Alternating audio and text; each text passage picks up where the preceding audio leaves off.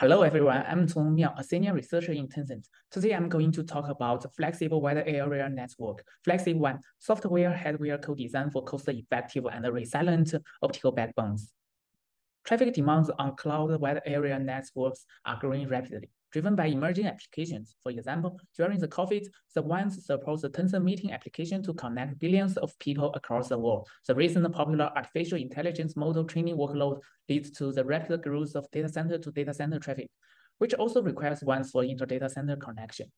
Cloud providers respond to traffic growth by augmenting WAN capacity. But how are the WAN capacity augmented and how are the level 3 WAN capacity provisioned by the level 1 optical backbone? Let me give a simplified example. Assume that we have a level 3 IP link between two data center sites. If we zoom into one end of the IP link, we see that right after the root ports, there is a terminal device called optical transponder that converts the signal from the electrical domain to optical wavelengths. Then the signal is transmitted in the optical line system through MUX, which is further fed into the fiber cable for data transmission.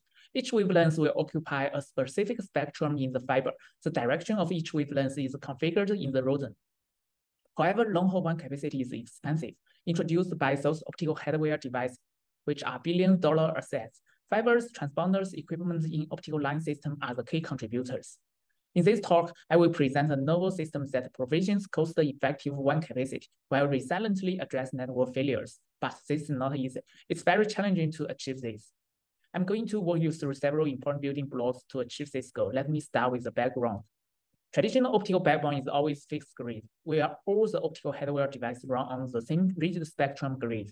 Specifically, each wavelength generated by optical transponder is bound to a fixed channel spacing of 75 GHz, although it provides three types of wavelengths with different data rates. Accordingly, the equipment in the optical line system provides a fixed passband of 75 GHz. Then we present several existing issues to motivate FlexWAN. The main goal of network operators for optical network is to reduce the hardware costs, such as spectrum usage in fiber and transponder number. On the other hand, network failures are inevitable in the optical backbone, so one should be resilient to network failures. We measure hundreds of optical paths in a large-scale production. One most important observation is that 15% of optical paths are less than 300 kilometers, which is much shorter than the optical reach at 300 gigabits per second. The Shannon-Hartley theorem states that the maximum data rate depends on the channel spacing and the signal noise ratio. Once the length of optic path is short, indicating less noise introduced, thus the SNR is higher, so the signal can be aggressively modulated in a high format to support high data rates like 800 gigabits per second. In practice, extremely high modulation may bring large optical impacts. On the other hand, we could reduce the channel spacing with such high-quality signal. However, only reducing channel spacing does not reduce the transponder number.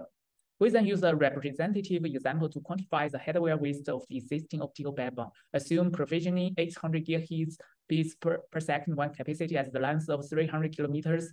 For the traditional one, we need 3 pairs of transponders occupying 225 gigahertz spectrum-wise in the fiber. A more attractive approach is to introduce new type of transponders that provide more data rate per wavelength by increasing channel spacing. For such short distance, we only need 1 pair of transponders occupying 150 gigahertz spectrum-wise to provide the same WAN capacity, and the same spectrum efficiency is close to 6. Furthermore, optical failures are inevitable, and optical restoration is a recently advanced solution to address fiber cuts. Our measurements of a production one shows that 90% of restored optical path is longer than its original path.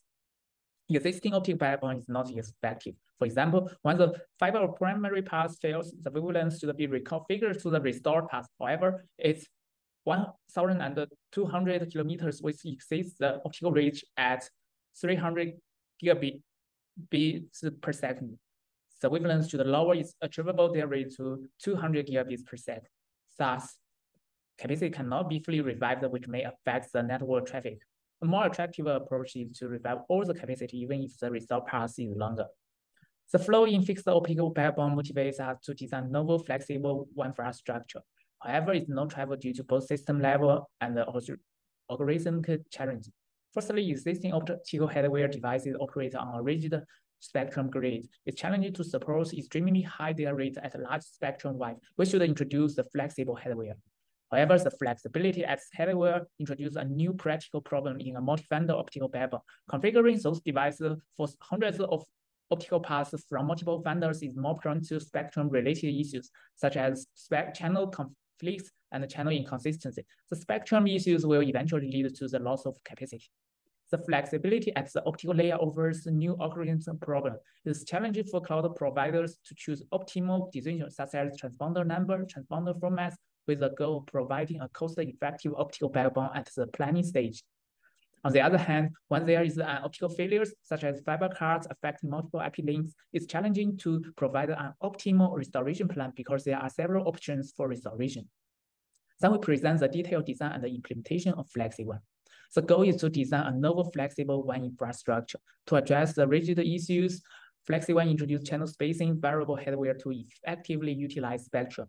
To address spectrum-related issues, FlexWAN leveraged a centralized controller to coordinate the device. To address the algorithmic problems, FlexWAN provides two algorithms that find the best network planning strategy and the optical restoration decision. At the hardware side, we simplify the transponder into a control unit and several key components.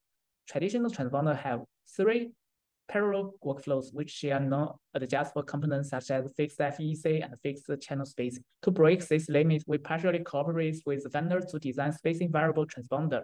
The key components in SVT are adjustable. The multiple combination of FEC, channel spacing, and modulation enable to make the best use of spectrum resource to carry the WAN capacity for the distance required.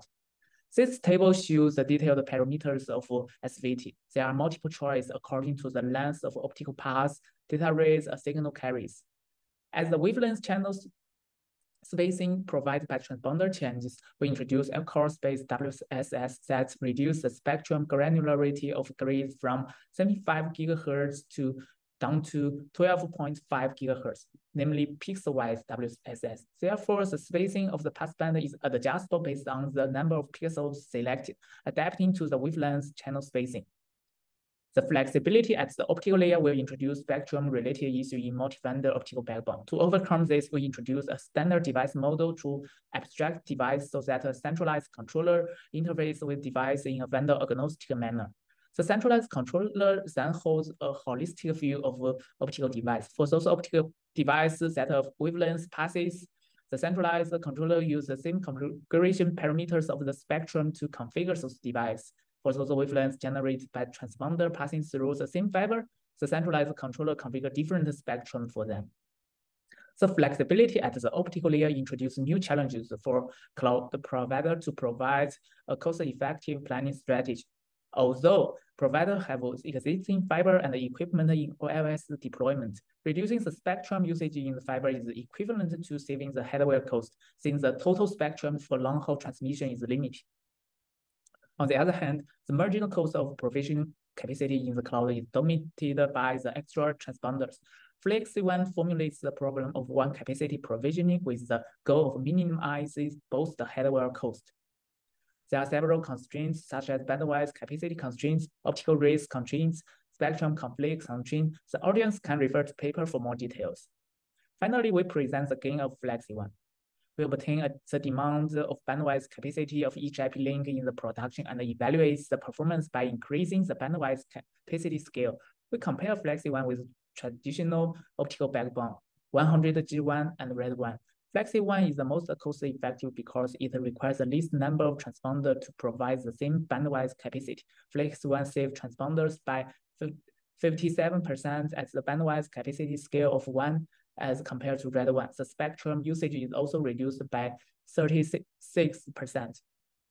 On the other hand, FlexWAN supports the bandwidth capacity scale up to 8 times, which is larger than 100G1 and RAD1. The link spectral efficiency refers to the amount of data transmitted over a specific spectrum width. FlexWAN is the most spectrally efficient because a transponder dynamically adjusts the formats of data rates and channel spacing to fit the transmission distance. Finally, we must revisit optical restoration ability of FlexWAN to address network failures. The goal of optical restoration is to maximize the restoration capacity with the existing optical hardware. There are new constraints such as restored capacity constraints, transponder number constraints. The audience can refer to paper for more details. We further introduced FlexWAN Plus, which sacrifices half of the transponder safe. Figure shows the restoration capability distribution in all failure scenarios. We observe that FlexWAN Plus performs better than RedWAN. In conclusion, FlexWAN introduced facing variable hardware at the physical layer and utilize a centralized controller to avoid spectrum-related issues. FlexWAN provides the optimal network planning algorithms that reduce hardware costs while continuing to meet up 8 times the present-day demand. FlexWAN shows superiority to address network failures. That's all. Thank you.